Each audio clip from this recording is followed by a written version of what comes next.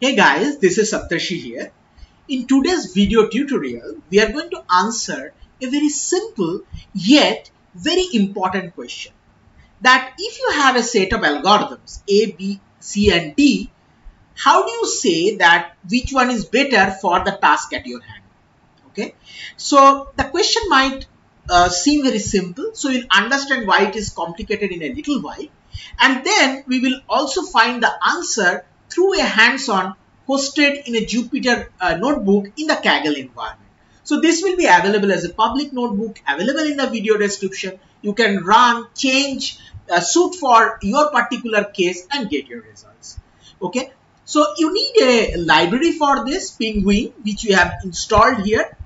And then we are going to import our normal libraries, pandas, then SkyPy for stats, and this just installed libraries Penguin.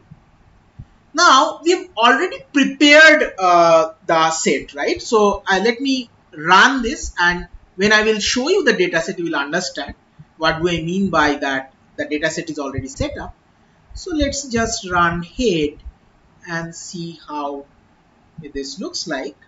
Okay, so you see that actually each row has one data set. Okay, and this is a proposed algorithm, and these are three competitive algorithms, maybe naive Bayes, decision tree and SGN. Okay, so your question is, as I said, that is my proposed algorithm better than all these three algorithms?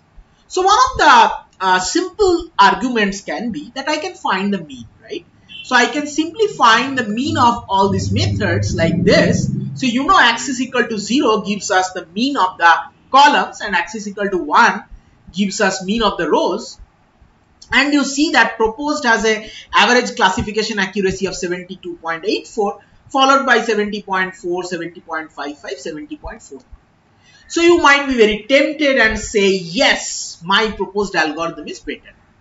But if you are doing it in a journal setting or an article setting, okay, so people who are reviewing your work, they will ask you that, okay, there is a difference we can see, but is the difference statistically significant? Okay, so to satisfy them, maybe you can resort to a visualization. So let's take a box plot and plot the accuracy of each one of these methods. Okay, so when we plot them, we still see that the mean of this method is indeed, indeed little higher. So, box plot, this is the mean, right? So the mean is indeed, above the other methods, and variance is comparable. Okay, but still statisticians or reviewers will not be satisfied. Okay, so let's see how we can form the hypothesis testing from here. So your null hypothesis, you said, is that there is no difference between the mean accuracy. So, first we are going to do a pairwise testing. So we are just going to compare two algorithms. So we are assuming that there is no difference, or the difference, even if it is there, it is not statistically significant. Okay, so that is your null hypothesis, there is no difference, and alternative hypothesis is the difference is significant.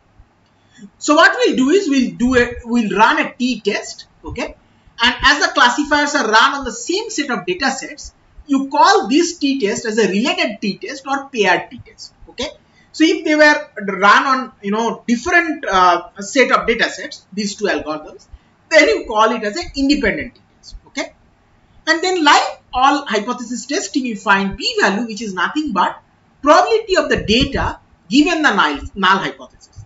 So smaller the p-value, you are more confident that the null hypothesis is false. That means that the difference in the mean accuracy is actually there. Okay, and so you want your p-value to be as small as possible. However, there is a significance level for the test, which is often set as 0.05 or 0.01. Okay, so these are allowable level of p-value.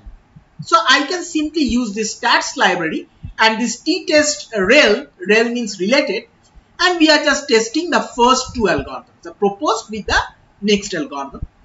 So let me run this, and if you see, it is giving me a statistic of 3.15 and a p-value of 0.03.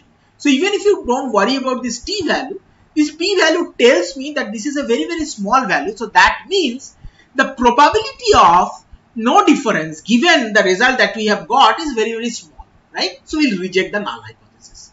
So this way you can actually set up your statistical test and show that your algorithm is statistically significant.